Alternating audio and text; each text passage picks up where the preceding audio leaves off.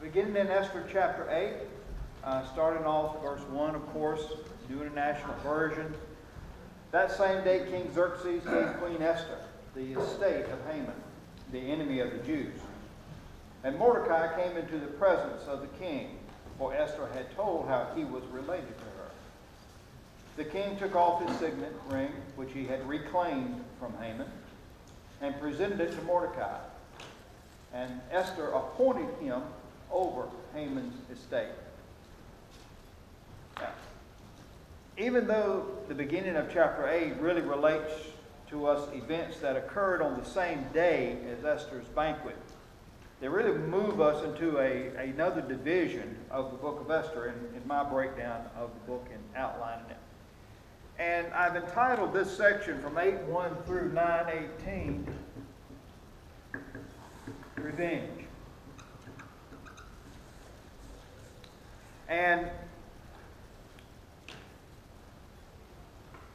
the reason for this is that the purpose of Esther's approach to the king in chapter 8 was, as it's recorded in verse 14, so that the Jews would be ready to avenge themselves on their enemies. And this really opens up a discussion to us related to the Jewish mindset of today and provides us as believers an opportunity to discuss where Christians stand on this point of vengeance and or revenge. So we're going to get into that. We're going to look at the process that gave the Jews permission to wreak vengeance on their enemies, but we're going to expand this conversation out. In verses 1 and 2 that I read just a minute ago, in a total swing of circumstances, Esther now holds Haman's vast wealth. Remember back in chapter 5, verse 11, after Esther had invited him and Xerxes to the first banquet, Haman came home and he was bragging to his friends and to his family about his vast wealth. And a total swing of that now, Esther now holds his vast wealth. The historian Herodotus tells us that Persian rulers would often confiscate criminals' estates, property. And it seems that this is what Xerxes did because Haman was a vastly wealthy man, and he gave it all to Esther. And to fully come clean, if you will, Esther brings Mordecai into the king's presence and describes who he is to her, their relationship. And as an act of total oblivion to Haman and his name, Xerxes takes his signet ring, which the passage tells us he had reclaimed from Haman, and he gave it to Mordecai, put it on Mordecai's hand. And so Mordecai now has become the prime minister or grand vizier of that empire. And he has the power to act in the king's name, just like Haman had. And Esther makes Mordecai the head of Haman's estate. So Mordecai now has gone from being a Jew marked for death, working for the government, to virtually the second most powerful individual in the Persian Empire. And not only is he powerful, but he's very rich as well, because he has just automatically taken over Haman's estate. You kind of wonder what might be going on with Haman's family in the light of this transfer. Maybe they were all imprisoned until a final verdict was being made on their complicity in the attack of the Jews. We don't know, really. But just think of it. Only a few hours before, Haman's family was the most powerful family in Persia.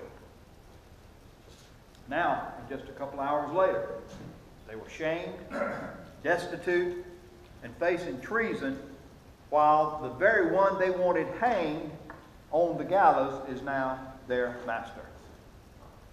And it's just, and we've seen this in our own lives. It seems like, the wheel of God moves like at a snail's pace. We're wanting something to happen, and we're trusting and praying and seeking God. It just seems like that wheel is moving so slow. Nothing is happening. But it's always interesting that when God does move, happens, it happens fast. Here, for several months, the Jews are praying, weeping, wailing over their situation. Remember, the edict has been sent out.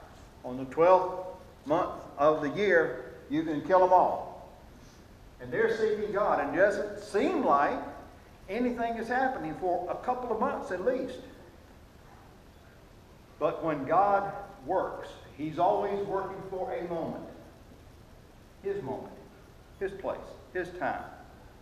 And when that happens, it all comes together like a lightning flash. And I think we've seen times in our own lives, I think, when the providences of God, and it seemed like God wasn't even on the scene, then bam, the Lord just moves and something has taken place. And it's almost, quicker than we can even realize. And I think even, taking it over to the end time events, often the coming of the Lord is likened to a flash of lightning. In a moment, in the twinkling of an eye, when the rapture takes place, we will be changed. It seems like it has taken forever to God finally get us here. But when it happens, it'll happen in a moment, in the twinkling of an eye. And even allergies, y'all, sorry. But even at the Battle of Armageddon, as we talked about last week when we read from Zechariah, Jerusalem is almost totally taken. The Jews are almost totally defeated. Half the city falls before the Lord moves. But when He moves, as it's recorded in Zechariah 14, when He moves, everything in that moment changes. So it's just interesting to see that as we read this passage of Scripture. But now we continue on. Esther again pleaded with the king, falling at his feet and weeping. And she begged him to put an end to the evil plan of Haman the Agagite, which he had devised against the Jews. Then the king extended the gold scepter to Esther, and she arose and stood before him. If it pleases the king, she said, and if he regards me with favor and thinks it is the right thing to do, and if he is pleased with me, let an order be written, overruling the dispatches that Haman the son of Hammedatha the Agagite devised and wrote to destroy the Jews in all the king's provinces. For how can I bear to see disaster fall on my people? How can I bear to see the destruction of my family? And again, as we read this, we see that Xerxes, as has been his custom, as we've seen through the book, is a very short-sighted leader. For it seems that after the verdict upon Haman, the king goes back to his throne room, most probably to feel the comfort of the chair of power, that type of thing. And he's satisfied that he's dealt with, the problem. He's dealt with Haman. And evidently didn't think about the action of Haman and his edict upon the rest of the Jews. He seems to be satisfied and obviously thinks that Esther and Mordecai are secure. Or it could be that, knowing him as we've come to know him in the book, maybe he thought he would be able to enrich himself even more. He's already taken over Haman's estate, which was vast. So now, with the rest of the Jews being killed, he might really rack up here, Xerxes still doesn't seem to have gotten the point of the interest of the God of heaven and earth in the Jews. Nor does he look broadly at the needs of the group beyond just the needs of those he favors. That almost has a modern ring to it, doesn't it?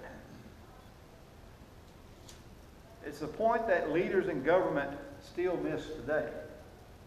We will take care of those that we see as important, we see as needing, and we see as friends of ours, our support people.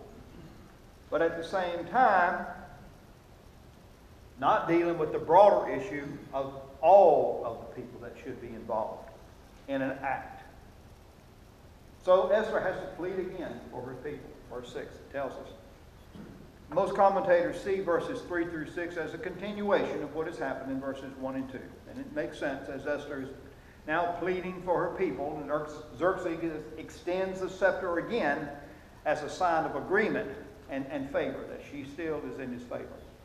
And it's interesting now, Esther has just had a fantastic triumph. But even in this moment, she doesn't take anything for granted with this king. In verses 5 and 6, she's still very respectful, very submissive, and tactful in her pleading. And she's tactful in that she doesn't remind the king of his role in the destruction and the plight of the Jews. Remember, look at what she says. If it pleases the king, if he regards me with favor and thinks it's the right thing, if he's pleased with me, let an order be written overruling the dispatches of Haman, that you, O king, agreed with. She could have added that in, but she was tactful. She was wise. And wisdom is always wise in dealing with the powerful and the unstable. For even though you've made a great point, the king is still powerful and he's still unstable. And Xerxes may have been especially sensitive at this point to how, he might be seen as complicit in this. Esther knew very well that it had his signet ring on it. But she didn't bring that up. This is what Haman did. Overturn what Haman did. And yes, Haman was the root cause of that. But, Xerxes was complicit in it. But she didn't want to anger him or distract him from the point of saving her people. Why else do you think she did it now? I mean, there's still 9 months out before this edict takes place. Why do you think she continued to, push the case for her people? One, she didn't want to hack him off. Of course, she didn't want to say, stupid. You were involved with this too, you ought not done it. That wouldn't have been the wisest thing for her to do, but what else might have been there?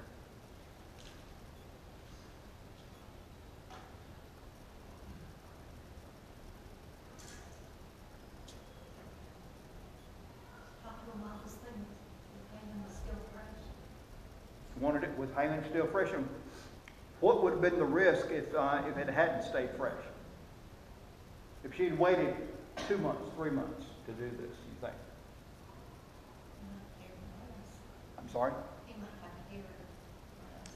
He might have cared less. Yeah, he might have cared less. He might have been, he's gotten past the point of anger at Haman, and he may not have been quite as ready to listen to the plight of the Jews. Why else? What else might have been there along with that?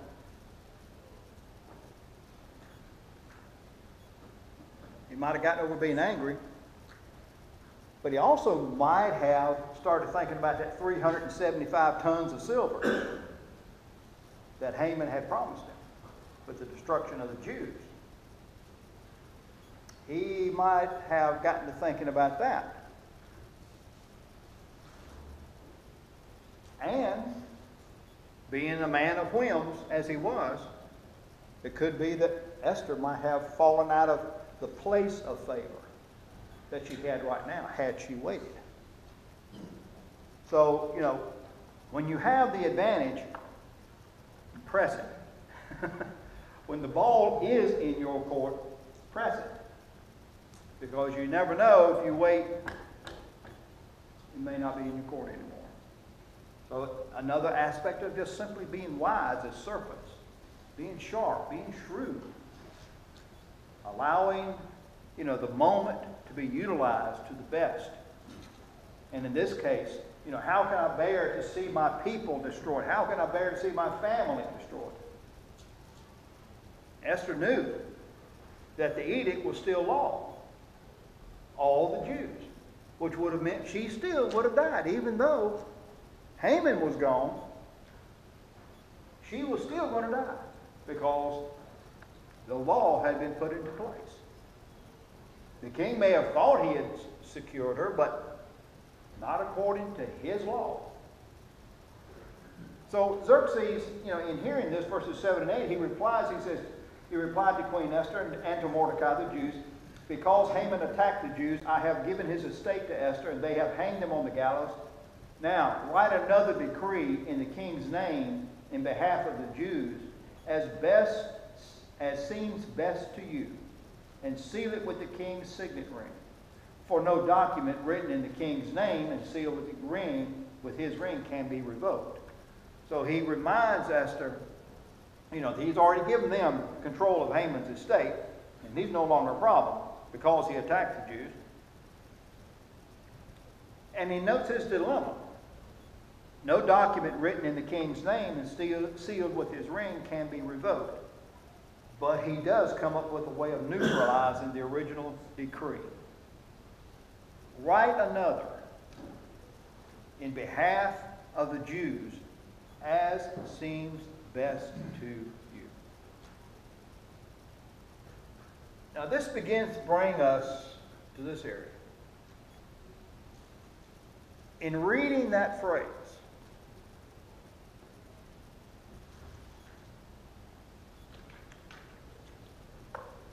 if you today have some people that are attacking you, maybe they're not trying to kill you necessarily, but they are attacking you. They're not your best friends, let's put it that way. And somebody gave you this statement. Well, I think you need to do something about this and do whatever you think feels good to you. How would we likely handle that? There's a couple of people that I know of that were that permission be given to me, it would be really hard to remember this first before I said, okay, I've got a couple of ideas for these folks. How about you? How does that statement strike you? To be given permission to do as seems best to you in regards to people that don't like you. This makes look freaked out, you know what I'm saying? Don't be that umpire. Right. Yeah. Yeah, I mean, and this kind of gets to that. Xerxes virtually gave a free hand to the Jews to do as it seems best to you. And they did. Verses 9 through 17 gives to us the account of what they did. Esther and Mordecai gathered all the royal secretaries together. And, let me just read it. At once, the royal secretaries were summoned. On the 23rd day of the 3rd month, the month of Sivan, they wrote out all Mordecai's orders to the Jews and to the satraps, governors, and nobles of the 127 provinces, stretching from India to Cush, or Ethiopia today, Sudan. These orders were written in the script of each province and the language of each people, and also the Jews in their own script and language. Mordecai wrote in the name of King Xerxes, sealed the dispatches with the king's signet ring, and sent them by mounted couriers who rode fast horses, especially bred for the king. The king's edict granted the Jews in every city the right to assemble and protect themselves, to destroy, kill, and annihilate any armed force of any nationality or province that might attack them and their women and children, and to plunder the property of their enemies. The day appointed for the Jews to do this in all the provinces of King Xerxes was the 13th day of the 12th month, the month of Adar. This is the same day that the enemies were going to turn it over on the Jews. A copy of the text of the edict was to be issued as law in every province and made known to the people of every nationality, so that the Jews would be ready on that day to avenge themselves on their enemies. The couriers riding the royal horses raced out, spurred on by the king's command, and the edict was also issued in the citadel of Susa. Mordecai left the king's presence wearing royal garments of blue and white, a large crown of gold and a purple robe of fine linen. And the city of Susa held a joyous celebration. For the Jews it was a time of happiness and joy, gladness and honor. In every province and in every city, wherever the edict went, there was joy and gladness among the Jews, with feasting and celebrating. And many people of other nationalities became Jews, because fear of the Jews had seized them. So the king gave them a free hand in behalf of the Jews as seemed best. And they took him up on it. Verse 11 says that the new decree, the king's edict, granted the Jews in every city the right to assemble and protect themselves, to destroy, kill, and annihilate any armed force of any nationality or province that might attack them, and to plunder the property of their enemies. On the 13th day of the 12th month, same day that Haman had told the enemies of the Jews that they could kill them. Now, initially, the edict was for the Jews to protect themselves from any who attacked them. That's very clear in that edict. But as you read on into chapter 9, it seems that the Jews may have went a step or two beyond the literal defense. One commentator notes it this way: they massacred those who hated them. There were no restraints imposed on them by the king. The Jews did not limit themselves to self-defense. They hunted out and destroyed those who might harm them. Their fury can only be understood by those who have experienced a long history of unjustified persecution. So, this brings us to this. Does this passage give us as believers the right to avenge ourselves? Or, put it this way, is revenge a Christian quality?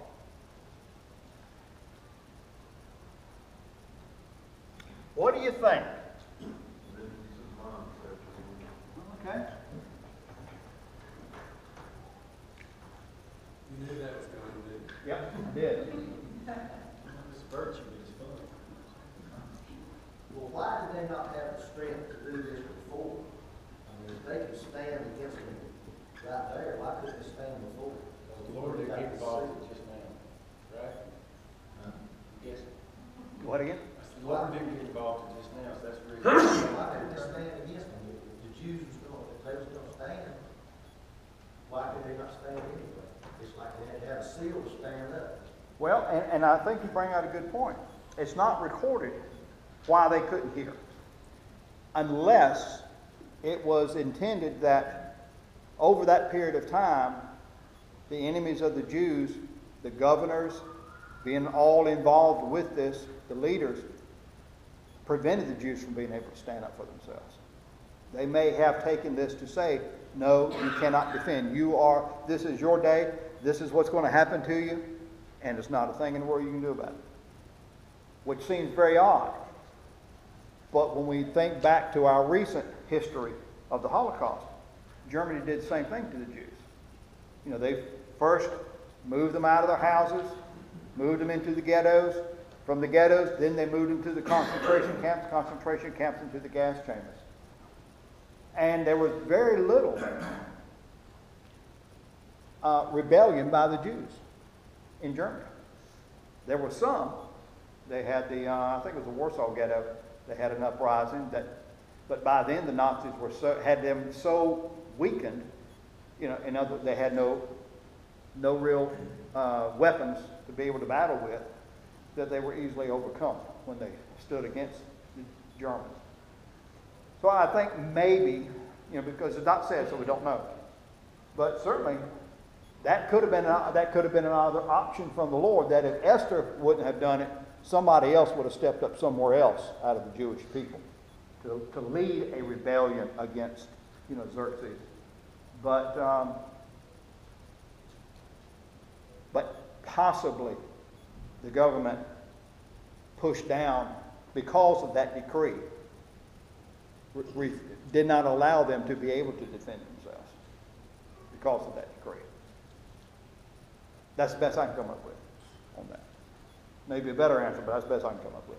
So the second edict only says when this happens, when they come after you, that's all it says. Against any armed force. That's what it says in the passage. When you get into chapter 9, and we will get there, but when you get into chapter 9, the Jews struck down, this is verse 5, the Jews struck down all their enemies with the sword, killing and destroying them, and they did what they pleased to those who hated them. So, it reads as if it was more than just, if anybody comes after you with a sword, you can fight back. If you have enemies, speaking of the Jews, if you have enemies, they took it, we can go get them. And they did. 75,000 in total were killed as a result of that. So, does the passage give to us the right of revenge? Now, the word revenge simply means to retaliate or to inflict in return. That's basically what the word revenge means. So is revenge as an act Christian? I think I've looked at that passage a little bit wrong all along. As far as vengeance is mine, says the Lord, I've looked at that thing from a moral or a mortality standpoint versus a time standpoint. Okay. And regardless of what I do here, God's vengeance is going to be eternal, not so much just here and now. Mm-hmm. So, regardless of the fact that they went out and slaughtered all these Gentiles, the vengeance still ultimately is God's in eternity, through eternity. And yet I think we have to look at it from the standpoint of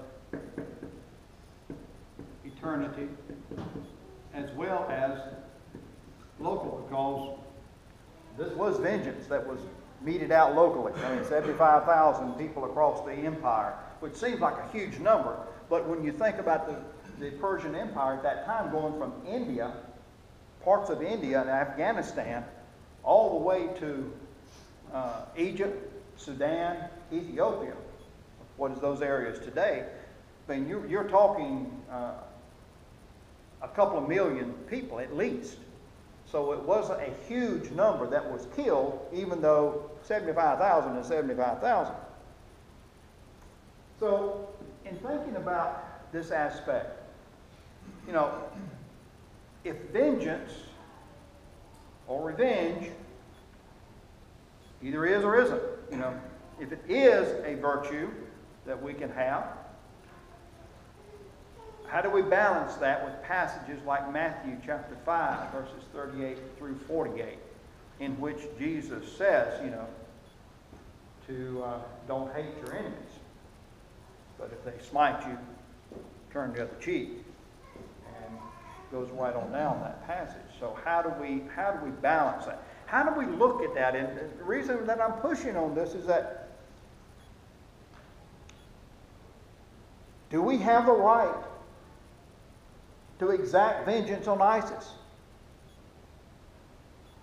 Do we have the right as believers, if we're feeling oppressed, if we're feeling attacked in our own country, do we have the right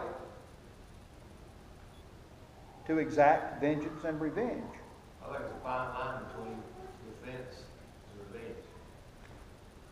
I mean, when you said the definition of revenge a couple minutes ago, that's what popped in my head. I mean, you got the right to revenge yourself, but how far do you take it? Yeah. Fine line between vengeance and revenge. And where do we fall as Christians? What is Scripture's expectation of us as believers on this? Are we to be pacifist? In other words, we're against war, we're against killing. We wouldn't own a gun if we were pacifist. Can you pronounce it? I mean, is that what Scripture is pushing us to? If so, we could have a sale, probably. Or does the Bible allow us to exert vengeance or revenge? Interesting question, and I think there are several things that we have to at least begin to consider with this. And, does God avenge? Vengeance is mine, I will repay, says the Lord. And if we believe Scripture, we have to say that God is a God of vengeance. Very clear statement there. And as one commentator notes, the concept of divine vengeance must be understood in the light of Old Testament teaching about the holiness and justice of God and its effect on man as a sinner. God cannot be true to his character of holiness and justice if he allows sin and rebellion to go unpunished. The Bible balances the fury of God's vengeance against the sinner with greatness of his mercy on those whom he redeems. God's vengeance must never be viewed apart from his purpose to show mercy. He is not only the God of wrath, but must be the God of wrath in order for his mercy to have meaning. I think that's important. God has to be a God of justice, has to be a God of holiness, has to be a God of vengeance for his mercy to mean something. And he's, as passages in Scripture tells us, God is angry with the sinner every day. His axe is ready to fall on the wicked at any moment. But it is his mercy that prevents that. It's his mercy that prolongs the life of each one of us, even though we foul up every day. It's his mercy that prolongs our lives here and gives us eternal life, because he has exacted vengeance on Jesus Christ on the cross. When Christ died on the cross, the vengeance of God against sin was completely poured out, so that Christ took it all on him, so that we wouldn't have to be the recipients of God's vengeance. Now that's an eternal and local thing coming back into play again. That we have been eternally forgiven by God because he exacted vengeance on Jesus Christ on the cross. Now, another aspect of this is that for Israel as a nation, there is a difference between individual and national needs. There were many things given to the Jews as a nation that were for them as a nation and as a people. It was expected of the Jews that they would have to fight for their survival. The Lord talked about bringing them into the land of Canaan, and they would conquer the land of Canaan. He would go before them, and he would fight for them, and they would take the land. He actually said, don't leave a single thing living. That's vengeance. Part of that vengeance was to produce a picture of God's anger against sin. That was why he did. Not because the Jews were so great and wonderful in and of themselves. They weren't. They rebelled as much as any of the other people. But he had chosen them, remember. So when we think of God, he is a God of vengeance. Yes, he is. Israel, as a nation, was expected to fight.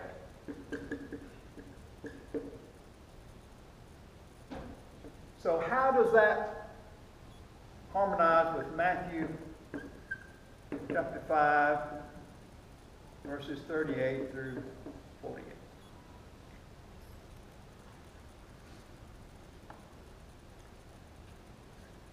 I think for believers in the new covenant, passages like Matthew 5 are not implying that we can't defend ourselves, our families, or fighting war. I don't think that's what the passage is saying. I don't think the passages like Matthew 5. And let's turn to that. Yeah, look at that passage. We've heard it many times, but really look at it. You have heard that it was said, eye for an eye and tooth for tooth, Matthew 5:38. But I tell you, do not resist an evil person. If someone strikes you on the right cheek, turn to him the other also. And if someone wants to sue you and take your tunic, let him have your cloak as well. And if someone forces you to go 1 mile, go with him 2 miles. Give to the one who asks you, and do not turn away from the one who wants to borrow from you. You have heard it. You've heard that it was said, love your neighbor and hate your enemy. But I tell you, love your enemies and pray for those who persecute you, that you may be the sons of your Father in heaven. And read on down through verse 48. But I don't think this passage is saying you can't defend yourself. That's how you live your life. If somebody just keeps coming after you, then you do what you say. So I stop. You can only put up with something. And that's based upon what passage? Basically, the way I put it is you defend your home and family, but you don't go halfway across the world and kill their kids and family. That's how we live. I couldn't help but do that. I couldn't help but Scripture 7:1-8, I think. Yes, that's Sigmund 1:8, yeah. That's over near 2 Poindexter 2:12. That's where it is. Yeah, I understand that. And I think you have a point with that. The passage doesn't say you can't defend yourself. The passage doesn't say you can't protect what is yours. The passage doesn't say that if you get shafted in a situation, don't try for regress. In other words, if your identity gets stolen, you can demand it back. This passage is not saying, well, if somebody steals your identity, let them have it. Don't try to get... No, I don't think the passage is saying that. What I think it is saying is that, and as one commentator noted, the ancient Hebrews, like many modern Christians, misapplied the doctrine of divine vengeance and used it as an excuse for harboring vengeful feelings against each other. Jesus was rebuking this misapplication. The Bible says, be angry and sin not. Don't let the sun go down on your wrath. It doesn't say you can't have wrath. It doesn't say you can't be angry. The scripture says, love your enemies. If someone smites you on the cheek, turn to them the other one. If someone takes your coat, give them your cloak. Someone wants you to go 1 mile, go 2 miles. Love your enemies. But at the same point, I think what he's pointing to is a difference in life and witness. So, see if I got any room left up here. Yeah. So what he is saying in Matthew 5 and other passages like that is that we do not act in kind. If someone smites you on the cheek, you do not seek to overcome power with power, necessarily, but with good actions. Romans chapter 12, verse 20, continuing to offer the gospel. Acts 14, Acts 16, both of these passages talk about how Paul reacted when he was persecuted. This may still have a reference to insult that would often have happened, and did happen. To a Jew that became a Christian, they were thrown out of the synagogue. They were ostracized by their community. And Jesus is saying, if this is what is happening to you, go ahead and offer the other cheek to them as part of your witness for Jesus Christ. If you're deprived, someone takes your coat, be willing to be vulnerable again. We've all seen people, we may say it, we may have ourselves been in a place to where we've been suckered over something, and it really soured us. Ain't nobody going to use me again. and we just shut off any sense of, I'm not going to be vulnerable again. The gospel says, for Jesus' sake, be willing to be vulnerable again. This is a given for missionaries. They go work in a foreign land. They get rejected by the people. They stay. Even though we've heard, even the movie about the missionaries down in South America that were murdered. The guy's wife went back.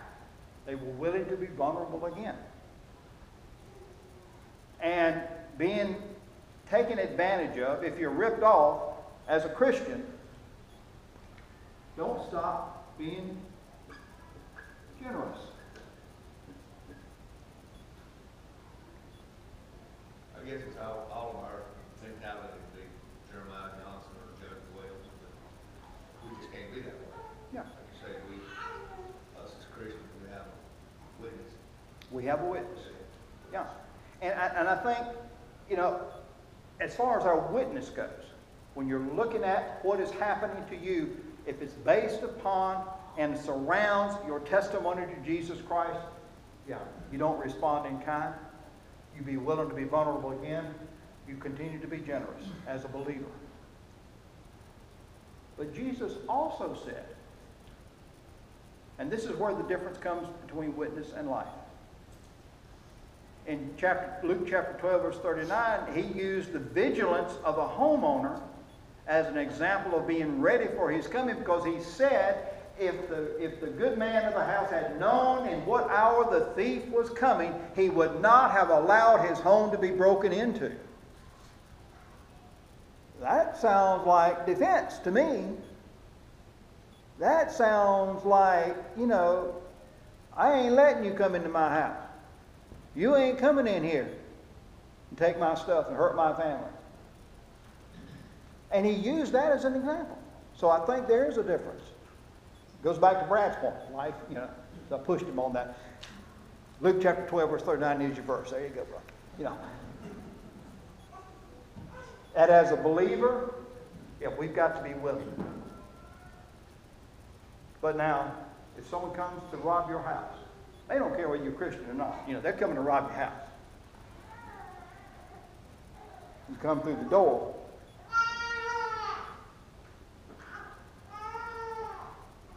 Come through the door. Yeah. I know, yeah. Your behind's mine. You come through the door. Just so y'all know, they don't have to be in the house now. They changed that law. You just You can't. You have to say, I felt really scared for my life. So I guess but you will probably be charged for murder until they finally get it cleared up. So just, also. You just have to say that. Yeah. So, you dig a hole and bury them, they might really will charge you with that, But it does, see, and I think this is important for us, because there's a lot of times we wonder, and in our country, in our world, people are being attacked because they're Christians. How do we balance? How do we maintain our allegiance and dedication to what Scripture says, and at the same time know what to do when they come to try to hurt you? And I think it's really important for us, to really look at this and think about it. We're not told a whole lot in Scripture about what to do as a believer during the tribulation period, whether you're pre or post. For those believers that are in the tribulation period, what do? We're not told. There really isn't any Scripture except. That's because we're going to be gone. I knew you were just waiting. I knew that was coming. That's why I said whether either pre or post, there will be believers in the tribulation that got saved after the pre. If you go that route. That's why there's no instructions. Don't do it. Well, there'll be people saved during the tribulation period, so that, what are the instructions for them? There aren't any. There aren't any. And I think it's the basis of that is an individual understanding of balancing out the Scriptures that we have right now. of how we live as a Christian life. When the tribulation comes, they still hold true. They will still hold true. Although the pressure on us will be tremendous in the tribulation period. So, yeah. So, and in thinking about this, are there other questions that kind of come up? And we'll come back to this next week. But No, but this is funny because this is the truth. I didn't text Dale because I was running like 89 miles an hour, but I started to text him the two things before I go out next year. I started to say, I need a gun and I need to learn to speak Spanish. I promise you guys, that's what I thought. Just take Jerry with you. That's right. I thought that. I said, I need a gun and I need to learn how to speak Spanish. Those were the two things that I didn't have that if I drive next year, I need before I go. and I think, you know, and I don't know about speaking Spanish, but I think, you know, the gun for protection is a wise thing to be able to do. I know, I Yeah, did. it speaks any language, yeah. You know. But that's Didn't make them where, speak English. Yeah. I didn't say nothing, man. So, you know, but I think we have to look at this because, you know, we have this battle going on in America over gun control and all this. And should there be some limitations? I definitely think there ought to be. Any knothead can have an assault weapon, please. I mean, we don't even let our kids handle guns like that. We teach them because you don't be stupid for once and something terrible happens, either to yourself or to somebody you didn't mean for it to happen to. And I think there has to be some sense of balance, but at the same time, as Christians, how do we look at this stuff? How do we balance? But you said this week, if we take the guns, they'll use a truck. They don't use a truck, they'll use a bag. They don't care. Yeah. They got it in their mind, somebody's gonna die. Yeah, that's why the whole issue about, you know, if you take away guns, they won't do it. No, that's it's ridiculous on so many levels. But certainly, if they're planning on hurting you, as we've seen in Germany and in Nice, they'll use a truck, they'll use an axe, they'll use a knife, whatever they can get hold of, because their intent is murder. Not just murder with a gun, their intent is murder, whatever they can use to do that with. We've already seen airplanes. I mean, you know, what else is coming? So, you know, I think, you know, think about it. We'll talk about it some more next week. But, you know, really in looking at, I think, as part of our Christian witness, we don't act in kind. We're willing. We're generous. When it comes to living life, we are to, yeah, and I know it's time. We are to protect ourselves. So, we'll talk about it some more. Good conversation. Thank you. Grab a donut, eat it during church. It'll hack somebody off.